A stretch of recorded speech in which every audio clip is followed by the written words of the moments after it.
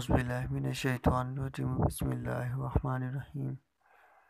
Class 9 Subject Physics, Unit number 6. Today is our topic Energy and Environment. Energy and Environment. Environmental problems such as pollution, that consists of a noise, air pollution, and water pollution, may arise by using different sources of energy such as fossil fuels and nuclear energy. Pollution is the changes in the quality of environment that can be harmful and unpleasant for living things. Temperature rise in the environment that disturbs life is called a thermal pollution. Thermal pollution upsets the balance of life and endangers the survival of many species.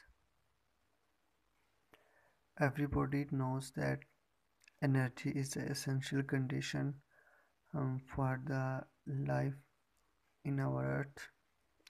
So we get energy from the different sources.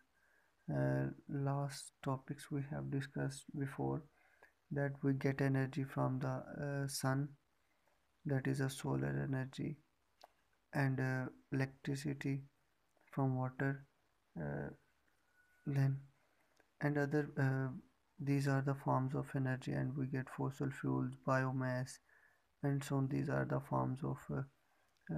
forms by which we can get the energy and we fulfill our environmental problems. So now the next one is that the air pollutants. Air pollution, we can say air pollutants are unwanted and harmful natural process such as volcanic eruptions, forest fires, and dust storms, and add pollutants to the air. On the other hand, the burning of fuel and solid wastes in the homes, automobiles, and the factories release harmful amount of air pollutants by which our environment and the atmosphere is affected by this, and the air is a pollutant, and when we hail air in our lungs to take a breath, then all the pollutants goes into our body, so it may be a harmful. All the power plants produce waste heat, but few plants produce the most the heat released into a lake, a river, or an ocean upset the balance of life in hand. Unlike the power plants, nuclear power plants do not produce carbon dioxide, but they do not dangerous live radioactive wastes. So, uh, by these process, we can say that some of them there are power plants that produces wastes heat, and fuel plants produce the most the heat released into the lake or river.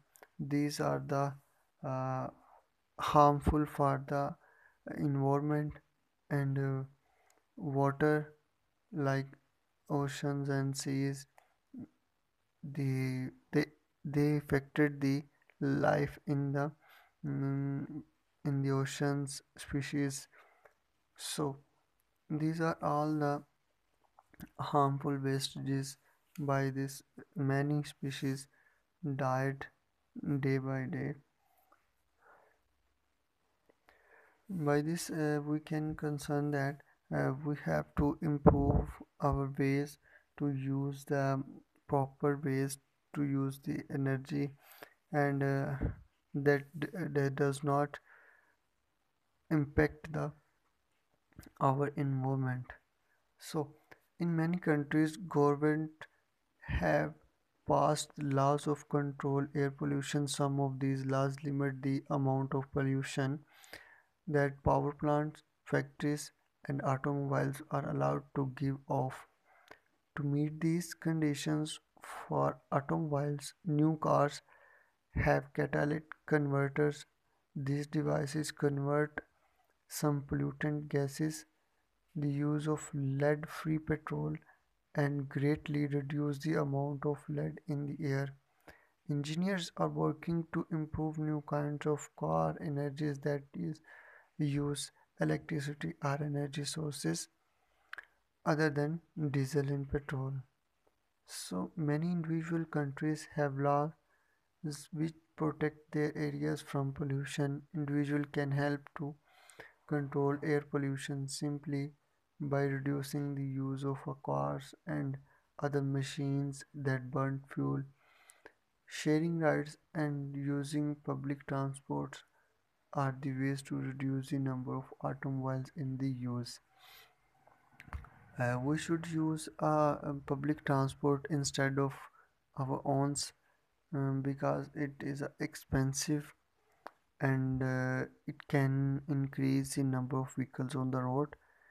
So it can be a fault like a traffic jam and other activities and other problems will be arised over there. So uh, that is a better than to use our uh, public transport instead of our own. So we should cooperate with our government to fulfill our energy crises and reduce the number of vehicles on the road so the our environment can be a friendly for our lives. So this is our topic.